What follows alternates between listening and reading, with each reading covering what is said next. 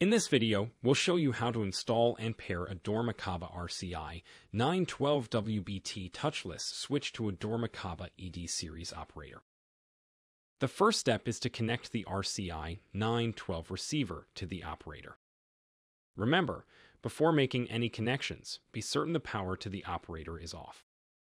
Begin by removing the cover from the ED operator. Let's make sure the jumpers are in the right place. There is one at 11 and 3 and 15 and 3, and also at 4 and 4A. These jumpers and terminal strips have to be installed in order for the operator to function. Wiring for push plates or other activating devices is 42 and 3 or 41 and 3. For reference, the wiring lace colors are on the installation sheet. Most applications use normally open. However, it's good to remember all automatic doors in the ED series always use a normally open activation.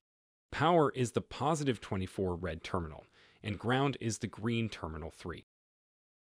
Connect the green and yellow to terminal 3 and the blue to 42. At this point, double-check to be certain the power to the operator is off. Once the terminal strip is wired, plug it into the operator and power it on. Wait until you see the double bars at the bottom of the display. In order for the push plates to work, turn the 3 position switches to the auto position. With the receiver installed in the unit, it's time to install the RCI 912 WBT transmitter. A reminder before we begin, don't drill any mounting holes from the outside of the mounting box.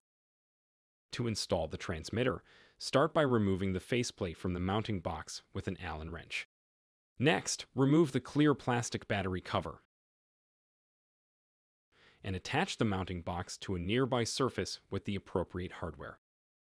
Install 4 AA batteries and reattach the clear plastic battery cover so the 2 holes are oriented with the faceplate mounting holes.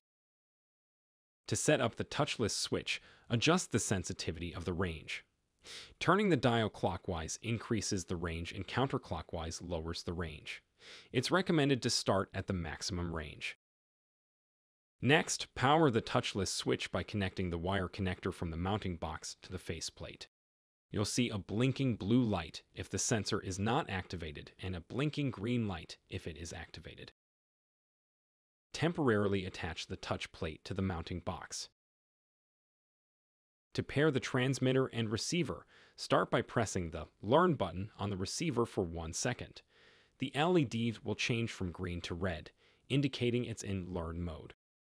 The receiver's red and blue LEDs will flash alternately, indicating it's paired with the touchless switch. Next, select Momentary or Latching. To complete the installation, use an Allen wrench to attach the faceplate to the mounting box. To reset the receiver, press and hold the Learn button for 5 seconds. Doing so will delete the memory.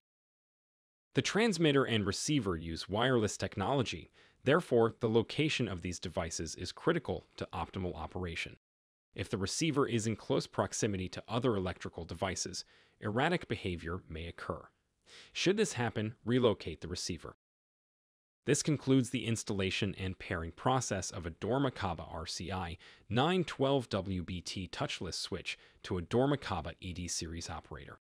For customer service, contact dormakaba.